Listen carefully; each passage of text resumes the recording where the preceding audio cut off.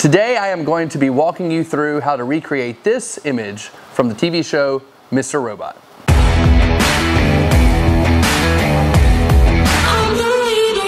Hey, what's up guys? Welcome to the channel. It's about to get raw, it's about to get real, it's from raw to real with Ryan. Alright, so today before we get started I want to let you know that today's episode is brought to you by Paul C. Buff. Paul C. Buff Inc. provides professional studio strobes, modifiers, and more. They're right here in Nashville, Tennessee, been established since 1980. They are awesome. I love them to death. So if you are looking for great, professional, and affordable, and reliable photography gear, guys, make sure that you check out Paul C. Buff. On with the show. All right, here we are. We've got our studio set up. I'm gonna be sitting on this little box right here. And I've got the Link 800 watt second flash unit, new from Paul C. Buff. It's gonna be awesome. We're not gonna be using the high-speed sync feature today. I've just got my Cyber Commander and my little Cyber Sync transmitter connected to it. So I've got all my channels set up. Should be good. Here we go. Awesome. So let's get started.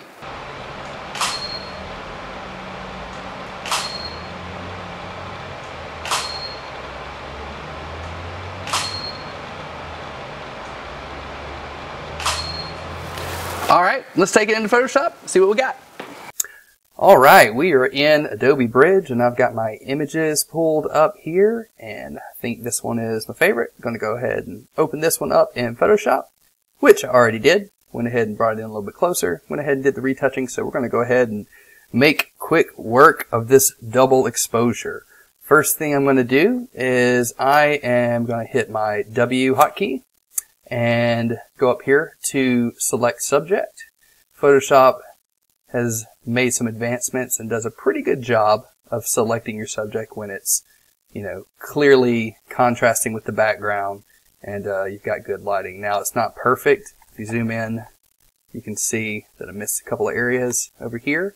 That's okay since you've already got that W hotkey selected, which has your magic wand brush selected. We're going to go ahead and just fill that in right here. And just like that. Gosh, I feel like I sound like that painter guy. What's his name? Bob Rossi? Bob Rossi. Bob Ross, yeah. We're just going to add a little bit here, a little bit there. All right. Cool. So we got a selection. I'm sure it's not perfect. That's okay. I'm gonna hit Control 0 just to zoom it back out 100%, and or to fit the screen. And I'm gonna go ahead and hit my mask tool down here. Oops, let me go back. There we go. All right. So you see it's kind of rigid here. One quick way we can fix that: just go over to Select at the top, select the mask, and we can move this smooth slider to kind of smooth out some of those transitions just a little bit. You go, maybe at I guess 20% there, something like that. I think that's probably going to be good. Hit OK. All right, and if we want to extract some of these hairs here on my head and on my face here from my beard, we can go back up to select and hit select a mask, or I could have just done it the first time. That way I wouldn't have to go back into it. And right here, we're going to choose our Refine Edge brush tool, or you can hit the R hotkey. I'm just going to go right along my face here and just paint. And it's going to automatically grab some of those individual hairs. Same thing right here on the edge of my head. Voila. There we go. And I'm going to hit OK. Now that we have our extraction, I'm going to delete these other two bottom layers. And one thing I'm going to do is I'm going to zoom in on my face here. You can see I cut some of my face off a little bit. I'm going to select the mask, hit B for brush, and with my white color selected, I'm going to unclick this, return this back to 100%. Right click, make sure my brush size is a little bit smaller, and we'll just keep the hardness at 0%. I'm going to zoom in and just paint my cheek back in right there. Here we go. If I were smart, I probably would have shot this on a white background to make my life really easy, but I didn't, so doing what we got to do. I might do it right here as well, just to kind of paint my ear back. Awesome. Now that we've got all of that, I'm going to create a new layer, so Control-Shift-N, hotkey for creating a new layer. I'm just going to name it BG for background, and I'm going to hit my G hotkey to bring up the paint bucket. Make sure that paint bucket is white. I'm going to fill it with white. Drag that layer below my face layer. I'm just going to put my name there so we know that's who I am. And all right, so we've gone from a gray background to a white background. What we're going to do next is we're going to make it black and white. So I can just go right up here to this black and white layer on adjustments, click on that, boom, black and white image. Now I might play with some of these presets here just to mess with the contrast of the image, but I may not. What I may do, actually, scratch that. I am just going to go to my levels, create a new levels adjustment, and play with some of the whites, some of the midtones, blacks, to make it a little bit more contrasty. There we go. That's a word, contrasty. I think that's good. Back out there. And let's see what else we need to do. Now, one thing I did do is I went to Envato Elements. I've got a membership with Envato and downloaded this. What is this? How do you even say this word? Goulash pattern. It's like the pattern of money that they print on money. I don't even know how you say it. Yeah, we'll just go with Gouache. G-U-I-L-L-O-C-H-E. How do you say that, Kelsey? Goulash? We're going to go with that. Maybe I'm uneducated, and maybe I haven't heard that word. Okay, well, this is not a meal, so it's definitely not goulash like that. Yeah, but anyway, it's like the tiny little print. Anyway, this is the pattern, and with that pattern, what we're going to do is, because I've got it downloaded, if you want to get this pattern, you can do it from EnvatoElements.com, or you can download it online, or make it yourself. I'm just letting you know what I got. So on this background layer, I'm going to double-click it, and I'm going to go to Pattern Overlay. And actually, I've already got it selected, but let me just show you what I did in case I didn't have it selected. Inside this patterns toolbar here, you've got all these different patterns that you could select. There's a bunch of squares and other weird things. And also I've got this goulash, whatever pattern, that looks like it's printed on a check or a dollar bill or something. And I'm just going to keep it like that and hit OK. There you go. Got that donezo. All right. And now that we've got this, there's I could do a lot of different things next, but the thing I'm choosing to do next is I'm going to go ahead and make out our type. And so I'm going to hide these layers real quick and just do this real quick, just so you can kind of see what I'm doing. Photoshop does a good job at just throwing in random, looks like Latin words to fill in the space, just to kind of show you what you're doing. So there's our font right there. So we're going to put in, like, we're going to make up stuff. We're going to, first of all, make sure our font isn't white, but black, so we can actually see it. And I'm going to type in stuff like it's an account number, and just type in random stuff, and probably just copy that and paste it over and over and over again.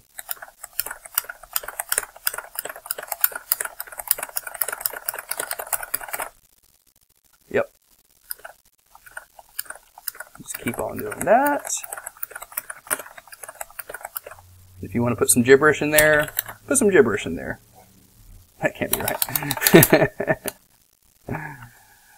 No, but this is supposed to, again, I'll really probably should watch more TV. I'm sure this has to do with the what the show is actually about. So I may put in some other random stuff. This is Photoshop. And copy and paste that in random places.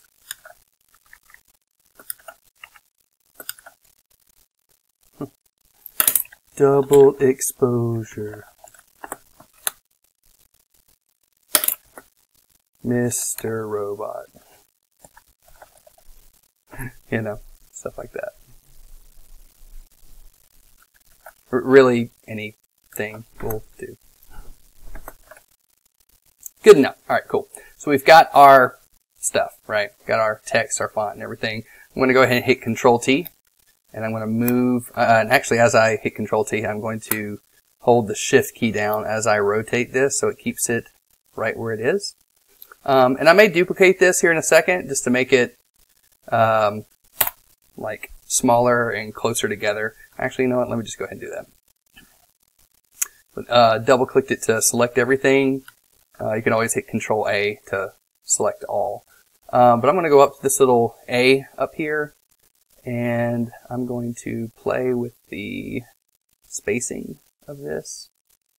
Nope, that's not what I wanted to do. Right here. There we go. Make that really close together. And then Control-C, copy that, probably paste it again.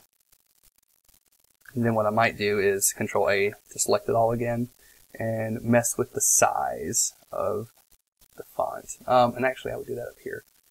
Might go down to like 8, maybe even 6. Make it really small. And then bring it in even closer. Make it even smaller. And if you ever get like really lost in all that, you can always go up to this little lines up here and click Reset Character to reset your settings. So, but now that I've done that, I'm just going to go down here, hit paste again. So now we have a bunch of font, okay? And I'm actually, and it's centered in the center, so I'm going to go ahead and hit this right here to center it on the left side, which since I've rotated it, it's actually the top side. But that way it's all lined up together. I'm going to click out of that, and then I'm just going to drag it up like this. There we go. So that's there for when we come back to it. All right, we've got our cityscape up now. I think this silhouette is probably going to work really, really well because half the work's already kind of done for us. What I'm going to do with it is I'm going to click this black and white adjustment layer, make it black and white, click on the levels adjustment layer, and play around with some of the blacks and the whites here, maybe some of these midtones. I think I'll probably keep it like that for right now. And what I'll do is I'll go ahead and hit Control-Shift-Alt-E to stamp everything. And let's see. Probably what I'll do is with a white brush, I will just paint some of this stuff out, the sky.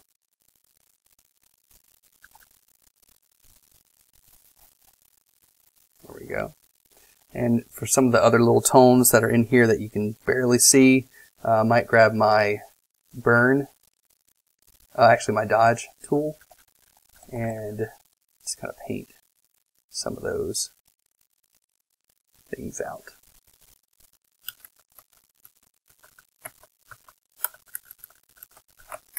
There we go.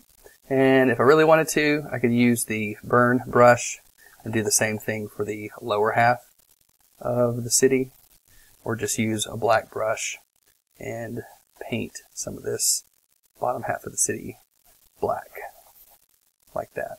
Probably leave it like that for right now. If I need to mess with it, I can a little bit later. All right. So I'm going to go ahead and rename that layer. Rename that layer city, and drag this layer into our Photoshop document. There we go. And I'm just going to lower the opacity so I can kind of see what's going on behind my head here. I may raise it just a little bit. Well, I don't know. Depending on if I want to show off my cool buff hat or not. for the sake of the video, we'll probably just cut it right there, unfortunately.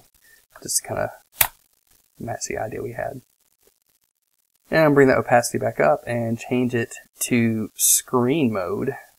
That way, you still kind of see the city in the background and everything like that. But we can choose to leave it here, but I'm going to actually get rid of it on the sides. And so probably the easiest way to do that is to hold the control key down and select our layer on my face and hit Control Shift I to invert that. And that way with a black brush on this layer here for the city, I can hit this mask and it will take, well, actually I did the opposite. Let me actually just hit Control I to inverse that. There we go. And so that way it just kind of got rid of everything on the outside there. Okay, so what you see right now is all this blank space here in my head, and we want to get rid of that part. So what I want to do first is I want to take my font that we made, I'm going to drag it up on top, and then I'm actually just going to resize it, hit Control T, and I want to hold down Alt and Shift to lock in its place, and just kind of, or actually, let me do that again. I'm going to hold down just Alt. Yeah. And kind of resize it right about where my head and the city meet here.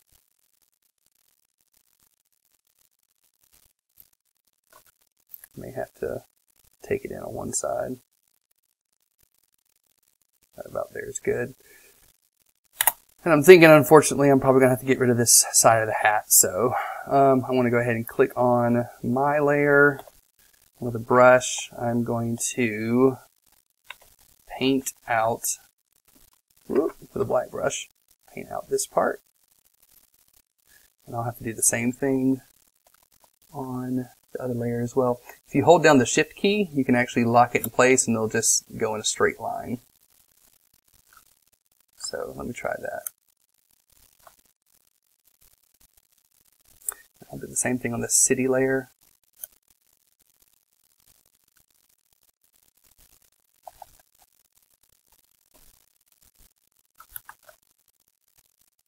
I'm swapping between my face and that layer. And I'm also going to add this background pattern overlay over my face just a little bit to make it look like it's like the pattern on money.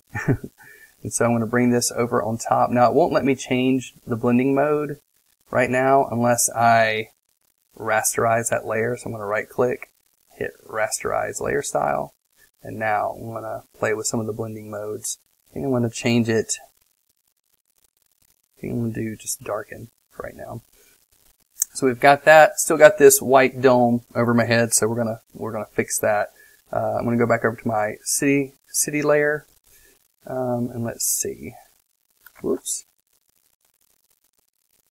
Could probably just go ahead and grab the magic wand tool and select everything. And then select my, so what I did was I selected the picture itself, got the magic wand tool to mask out the city, and then with the layer mask selected, I could actually just paint this part out. I could do that, or I could, maybe play with the levels or something like that. But this seems like it'll just be quick and easy. So we'll just do that real fast. Hit deselect. I'm going to paint out this stuff on the side here.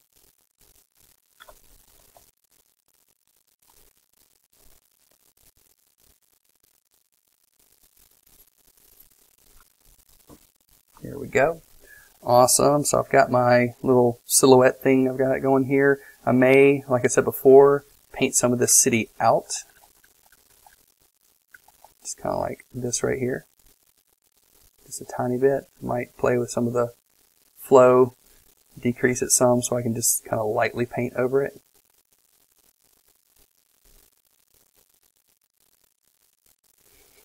And then we're going to add that font back in and just keep it right there at the top part of my head. So literally I can just select that layer, hit my mask tool, and paint with a black brush this bottom part out. Make sure my flow is back at 100%. So actually shows up.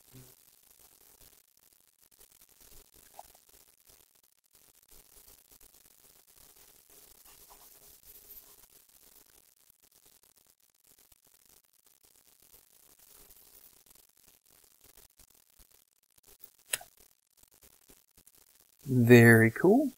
And if you go over to defont.com, you can just download, actually, nope, just kidding.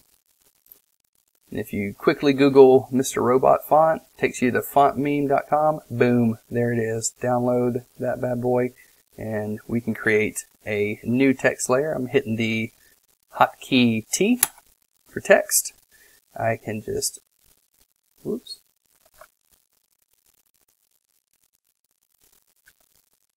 And just select anywhere. And let's make our font a lot bigger. And like I said before, with everything selected, you can just go back here.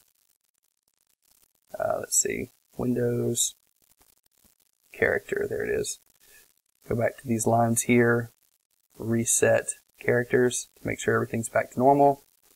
And I'm going to make my font right there at 72 to see if that works. I'm going to select my Mr. Robot font, which is somewhere. There it is. And I'm probably going to decrease the size of that font, maybe 48, maybe a little bit lower, maybe 30. And instead of Mr. Robot, we'll just type in Mr. Ryan. And looks like that font is white, so I'm going to hit Control-Alt to select everything. Make it white, hit OK. Select that one little period, make it red. Just like that. Slide it over. I like this. This is going to be my new profile picture. There we go. Hit OK. And to make this font pop a little bit more, I think I'm going to create a gradient to go behind it. So I'll probably just go, actually I'll hit Shift G to select, actually, nope, there we go. My gradient tool right here. And I want to go on a new layer, Control Shift N, we'll just call it gradient. Hit OK. And with that gradient tool selected, I'm going to go in the top middle here, holding my Shift key, and dragging down about halfway or so to make that little gradient. Change the blending mode to multiply, and then we're going to decrease the opacity to 50% or so. There we go. I may give it a little bit more of a faded tone to it. I think now what I'm going to do is pull up a color lookup layer in the adjustments panel, and I'm going to play around with some of these settings to kind of give it a little bit more of a punch, maybe a film type look to it. I may even mix some of them together. I'm going to go with this soft warming. I want to decrease it to 50%. I'm going to create a new one. I'm going to go down to this, where was it, this Fuji one? No, Kodak. There we go. This Kodak looking one, keep it where it's at. And then I'm going to go back, create a new one, go down to film stock, and maybe decrease it to like 20%, maybe 30. There we go. And then maybe just add a slight fade to it with this little curves layer right here. Bring it down a touch. About there. And I may even take all of these, group them together. We'll just call it color grading. And then we might slide it below the Mr. Ryan font so it still pops and has its red color there. And there you have it, guys. We have successfully recreated the Mr. Robot double exposure effect.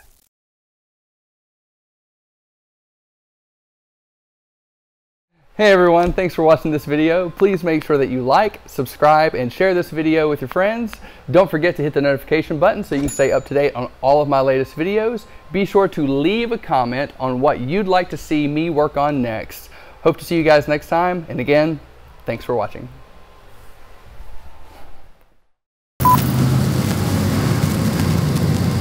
There's a train coming through.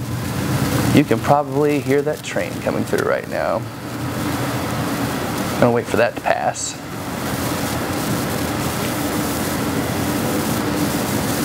It's a long train. It's like 50 yards away. It's like dangerously close to this building. Hey, what's up? Hey, what's up, guys? This still going.